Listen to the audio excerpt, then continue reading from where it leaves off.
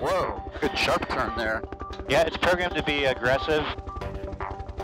The helicopter we're in is older than I am, but the technology, this is as cutting edge as it gets for helicopters.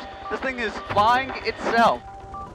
We're entering aviation's next era, autonomous flight. It's a robot that's connected to the controls. Exactly. Planes, helicopters, drones, making decisions on their own. And you don't think a pilot could do it better? Just like in playing chess, the robot will do it better. A fierce competition is underway to achieve safe, autonomous flight. It's a race, right? Absolutely. It's A race to what? Who owns the skies 50 years from now? Military powers are embracing this technology, revolutionizing combat.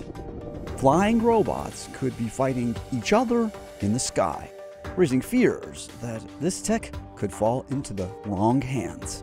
I imagine there are terrorists who would love to have this technology. Yes. Does that worry you? It worries me a lot. On the horizon, autonomous flight and fight. The military worked with Aurora Flight Sciences, a subsidiary of Boeing, to build a fully autonomous system for helicopters that'll potentially be deployed in war zones. The way this is designed to work is that there's Marines in the field needing resupply, and there's a tablet that those Marines would have with them. So like maybe they need food and water for the next couple of days and some bullets. And so they would put that request in through the tablet. In this case, Aurora allowed me to activate the helicopter's mission. And we're going.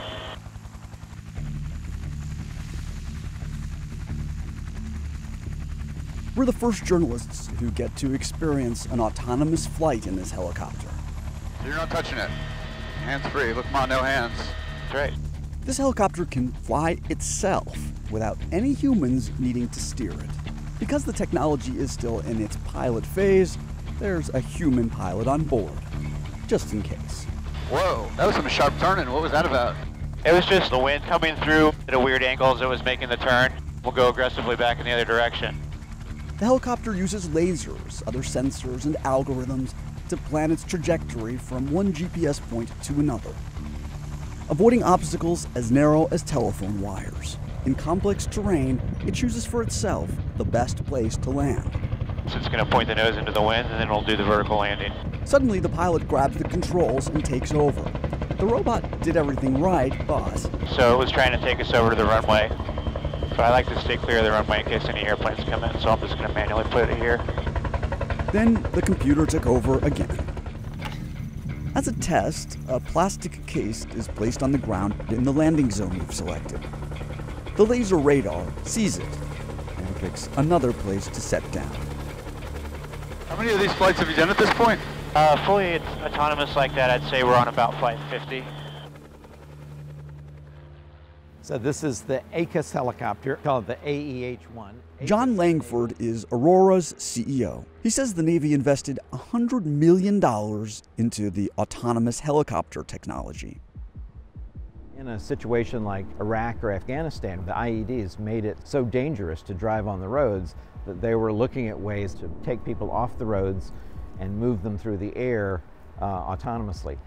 Since 2006, roughly half of all U.S. military casualties in Iraq and Afghanistan were caused by improvised explosive devices, or IEDs.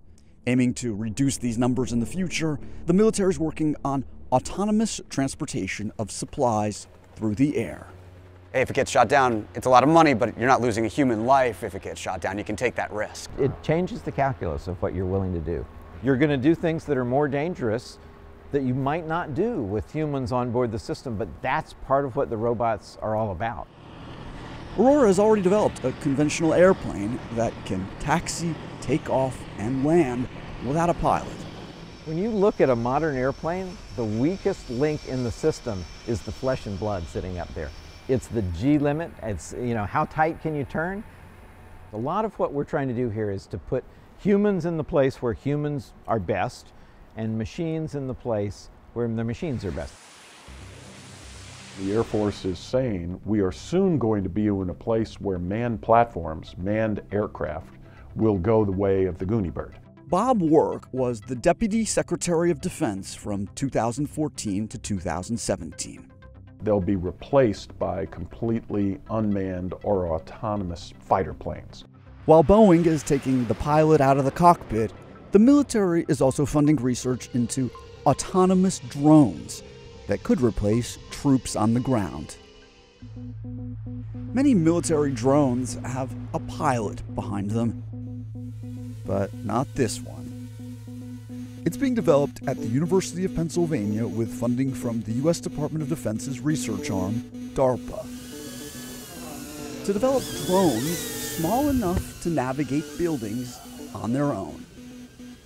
We're the first journalists to see UPenn's self-guided drone in action.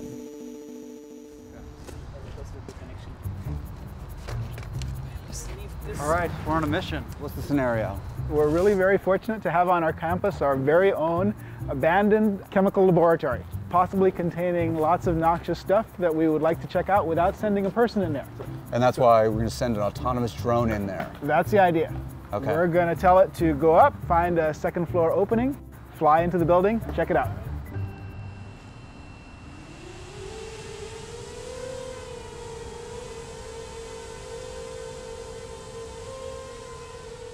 There's going to be no one with a joystick controlling it. There's no pilot. No, it'll just do its thing. While exploring buildings, the drone records data. As it moves through the building, it's actually trying to build a three-dimensional map of everything it sees. Looks like there's a door right there. Okay, it's going into a room. It's trying its best to get to these places. If it can't, it'll abort and figure out something else. We can record information from a plethora of different kinds of sensors, so not just cameras or range cameras, but we could also imagine having chemical sensors on here or temperature sensors. Once it's done its mission, we can actually access that data. The dean of UPenn's engineering school explained to us use cases for this type of technology. For example, you're trying to rescue a hostage and you don't know where the enemy fire is coming from. Wouldn't you rather go in knowing where everybody is? I imagine there are terrorists who would love to have this technology. Does that worry you? Keeps me awake at night. How challenging do you think it will be for people with ill intent to get their hands on autonomous technologies for drones? The barrier to entry in this area is falling. So they could replicate what you're doing? Yes, it is doable. Unlike, for example, learning how to build a nuclear weapon. Here, there is no equivalent of the plutonium. You can buy everything off the shelf or in software repositories. While the drones UPenn showed us are weaponless, the Belarusian army has demoed a drone with a grenade launcher. A Chinese company uses one with a flamethrower. The idea of a bomb being strapped onto a drone, the potential for that is depicted in this advocacy group's fictional video. The United Nations is considering an international ban on fully autonomous weapons systems. Dozens of countries have signed on. U.S. hasn't signed on to any of those agreements. Nope. Russia, China, and the U.S. have not signed on any agreements yet until they know exactly what the parameter is. What's our hesitation? Autonomy is a good thing. You're taking humans out of danger. Work, who served under the Obama and Trump administrations, estimates the U.S. military is spending around $12 billion a year on the development of autonomous technologies. But what you're telling me is that we are moving to a place where the robot is actually pulling the trigger. In certain instances, yes. I want to always have a human say, this is the target you will go after. Now, it can go after totally autonomously, Jason, once you've designated the target. What about saying, here's the face of the person, go find that person and kill? Now you're getting into areas where it really starts to get sporty. Sporty? It's sporty. In a democracy, we're going to set legal, ethical, and moral boundaries on AI that an authoritarian regime might not. So I can easily imagine an authoritarian regime doing exactly what you just described. So I don't want to self-restrain ourselves. I want to be able to do all the research and development that we possibly can, make the decisions of how far we want to go, but I want to keep my eye on our competitors because they might use it in ways that we find to be very troubling.